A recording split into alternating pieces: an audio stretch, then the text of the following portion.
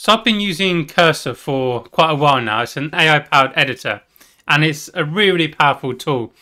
And there's a subset of people who are using Cursor to build web games. And they're specifically building these games using a library called free.js. And some of the things that they built are like incredible. People built flight simulators and stuff like that.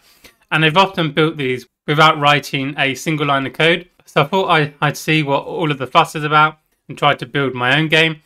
So in this video, I'm going to go through step by step how I built this game. Because one thing I hate is when someone tells you they built something using AI tools, but they don't tell you like how they built it. So I'm going to be as upfront as I can so that you can learn from my experience and give you some tips and tricks for making your own game.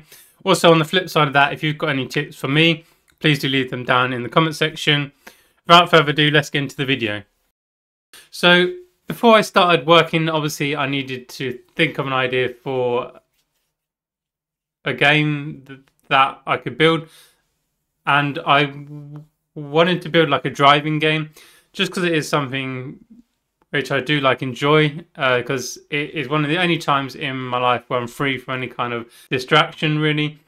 Because it's not like I can just open my phone and start scrolling. At least I hope not anyway. So yeah, I'm aiming to build a UK motorway driving simulator.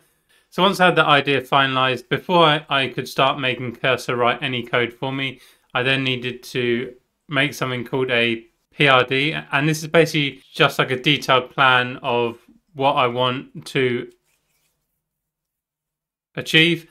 And this is actually a really important step, because if I was just open Cursor and just starting writing code and not let it have like any context of what I'm building, the outcome probably wouldn't be that good. So in order to create this PRD, I found this prompt and I entered it into ChatGPT, and it basically just tells ChatGPT to act like a product manager. So it asked me what I wanted, and this is what I entered. I won't read it out, but I'll put it on the screen so you can pause it and read through it if you want to. And then based on that, it then asked me to like elaborate on certain features. But then finally it handed me back my finished PRD. So once I had this PRD from ChatGPT, I then pasted it into Cursor and just said, can you make a start on implementing this game? It then started by making the package.json file and installing all of the dependencies. So obviously that's things like free.js, because we're going to be using that library. And then once it had done that, it then started to make all of the files and folders which we need, you know, just starting to get together the basic sort of structure. Now, one thing I learned fairly on when using Cursor is if you go into the Cursor settings menu, you want to turn on a feature called Auto Run. Now, what Auto Run does is it basically like lets Cursor make files and folders for you.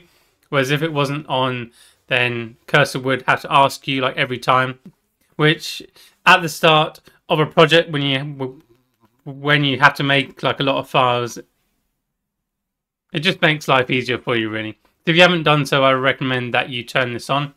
So here is the output of the first prompt. Obviously it's quite far from what we want, but at least we have a basic car which I can control.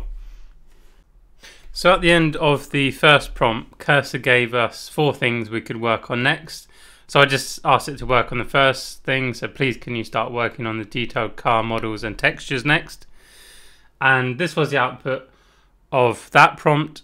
I'm not sure why the car is like really dark. So I asked it to fix that, and here's how it looks now. So yeah, I was actually pretty impressed at this point, because we now have a car which actually looks like a car. It has windows, doors, even has headlights. So now I was happy with how the car was looking. Okay, it's not the best looking car ever, but I'm sure we can work on that a little bit later. So I next asked Cursor to start working on the actual motorway. And here's how the game looked after I asked Cursor to start working on the motorway. Once again, I was impressed.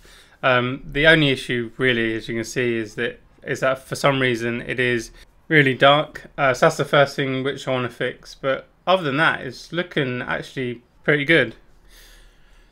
The next prompt I then entered was, "This is great, but the environment is very dark. Please can we add some lights to the street lights and perhaps add a moon in the sky?" It added the street lights, as you can see, but once again these didn't really help.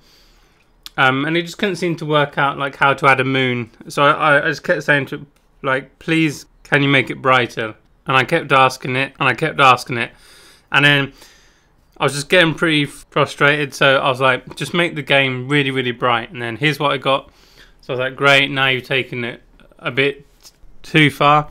So I said to it, okay, I can see stuff now, but can you just make it like a little bit darker? And then it just went back to how it was previously. So I was like, great, I'm not really sure like what to do now.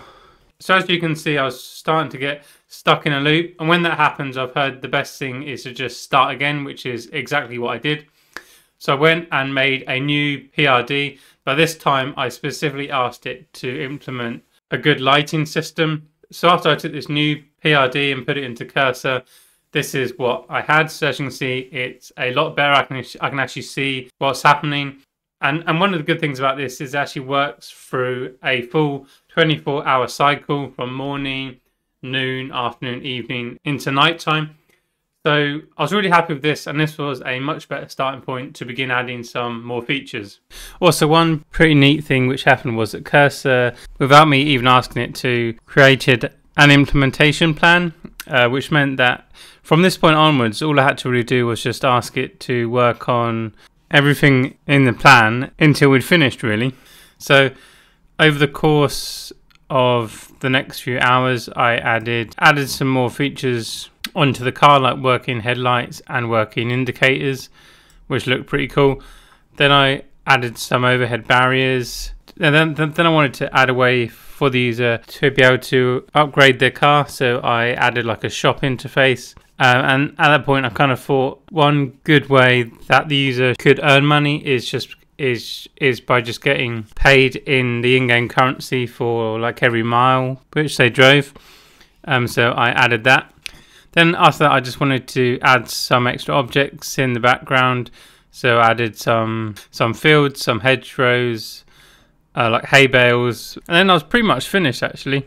So this is the final iteration of the game. So I've got some overhead barriers, just explaining what it is. Plenty of things for the user to look at. So obviously this is not the best game ever made, but it does show what you can achieve without writing a single line of code. If you want to play the game, I'll put a link on the screen now. Please do feel free to check out. I'm going to keep working on it and keep adding more features over time. So that brings me to the end of the video, really. So it's definitely quite an interesting experience. Definitely makes me fearful for my jobs long term, because these AI tools are going to just keep getting better and better. If you did enjoy this video, please do leave a like and consider